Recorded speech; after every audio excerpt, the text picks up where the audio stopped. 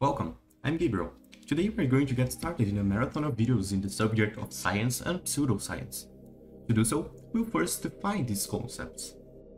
What is science and scientific method? Curiosity is something that makes children ask themselves about why the sky is blue, or why does the water freeze. The wish of understanding how things work is a scientist's ability, whose origin is a child. Just like Marie Curie once said, a scientist in his laboratory is not a mere technician. He is also a child confronting natural phenomena that impress him as though they were fairy tales.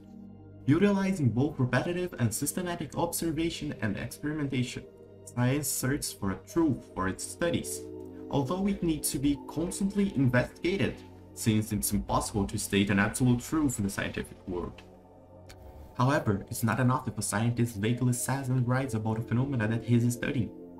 When the experimentation is not possible, the scientist needs to create assumptions that prove his statements, whether based in observation, calculations, or a theory. However, if possible, he must go to his lab and recreate the same ambient conditions as where the phenomena occurs, and detailedly describe the conditions, so he can begin with his experiment, starting up the process called scientific method. The scientific method is basically a guide about how to do science.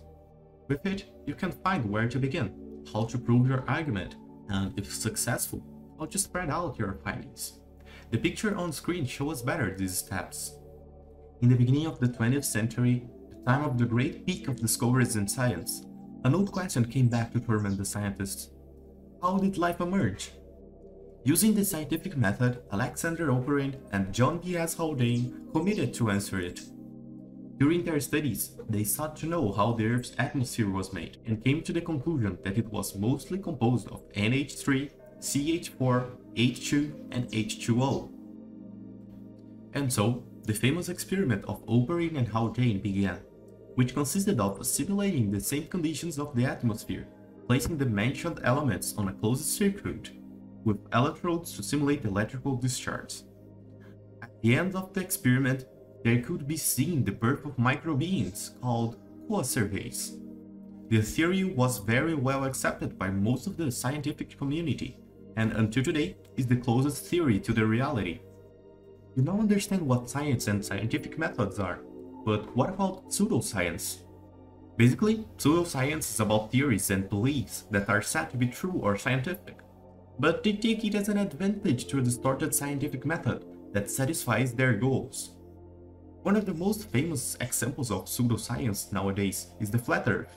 People who believe it states that Earth is shaped like a pizza, gravity is a hoax, and Sun and Moon are closer to Earth than we expect. To explain their beliefs, the flat earthers constantly say the fact that we can't see the curve of the horizon. But this just shows us their lack of referential notion. Since for an observer who is close to the ground, the curvature of the Earth would be imperceptible. Just as it is if you were a flea and for not seeing the curvature of the dog, you conclude that the dog is flat. Now, to explain why gravity doesn't exist, flat earthers ask how it is strong enough to keep buildings on the ground, while it cannot prevent simple birds from flying freely.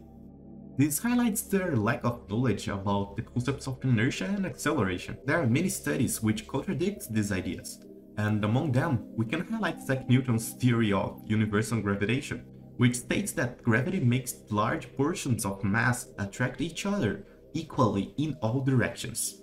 In this way, matter tends to occupy smaller and smaller spaces. Both radius tend to be equal in all directions. And the only shape that admits such a condition is the spherical one.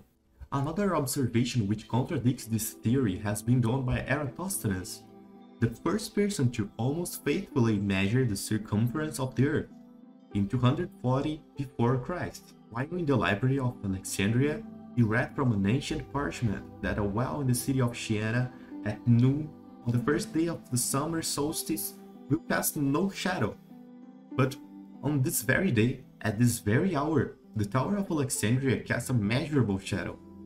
This led him to the following hypothesis. The spherical geometry of the Earth was responsible for the difference in the observations. If the Earth were flat, there would be no such distinction. Either there would be shadow in both places, or there would be no shadow in either one of the places. With that, he took 2 sticks and placed them on each city and watched them during the day.